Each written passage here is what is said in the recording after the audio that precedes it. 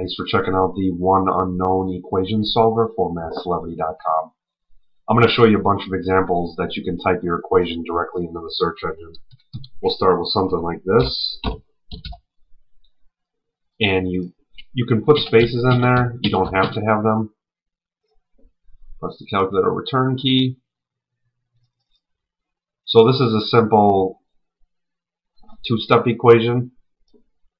First we move the 9 over the other side, and then we divide by the 2. Now, if you're on the calculator, you can enter your equation directly. Let's say we had something like 3x equal to 90. We press solve. And this is just a one step. Divide by 3 and we solve. Now, we could also enter that into the search engine. And you see we get the same answer. Here's a list of equations and or inequalities that you can enter. These are examples. So we can actually we'll do an absolute value one. And again, you can have spaces, you don't need them. We'll change some numbers around too. We'll do 60. Calculator return key. And with the absolute value equation, we have sets up two equations. Solves for your two possible values of x. You scroll back up so you can see all the math. And we're done.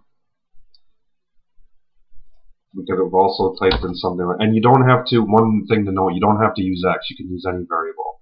So we'll do 9w equals 999.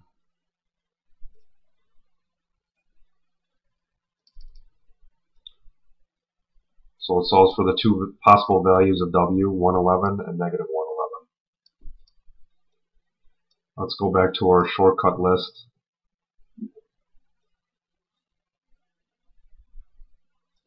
Oh, we can also solve for two-step square root equations as well. So we'll do something like 2y squared equals 100, actually 50, so we can get a whole number answer. Press the calculator or return key. So the first thing the calculator does is isolate the y squared, and we take the square root of it.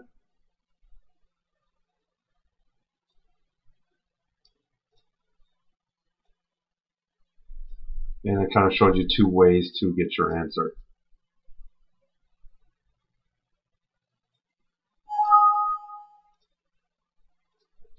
Let's go into another slightly more difficult square root equation. We'll do something like this.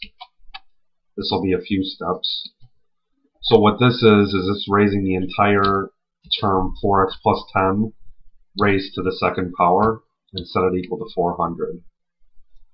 We'll press the calculator or return key. So the first thing the calculator does is take the square root of each side. And we get it down to this equation. Then we get rid of the 10 on the left side. And finally our answer. You can also do inequalities on this lesson. So we could have done something like 3x squared equals 27. 3x squared less than 27.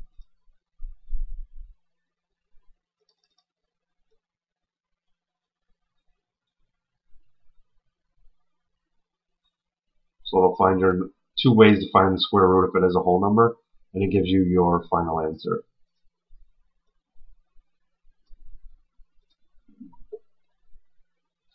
One other nice feature of this lesson is you can actually enter a bunch of terms if they're all the same power.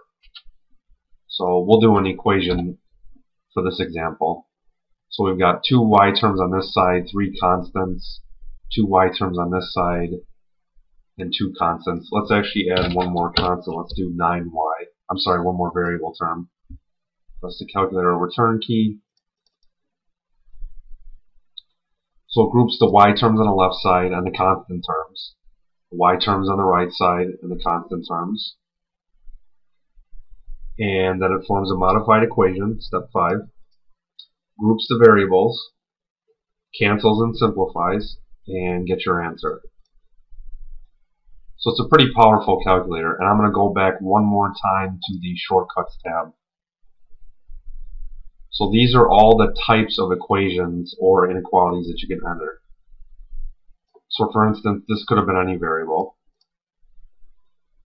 This could have been a positive or negative constant in any variable. Now if you're doing square root equations, I didn't show this one. Let me do this one. We use SQRT for the square root and then parentheses. So this is going to be 2 times the square root of 4x. So that's going to be the square root of this entire expression here. That's the calculator or return key. We're going to square both sides, eliminate the radical. Isolate your variable, which in this case is x. And we get our 25. That's pretty much it. If you have any questions or comments, please use the Contact Us link. Thanks for watching.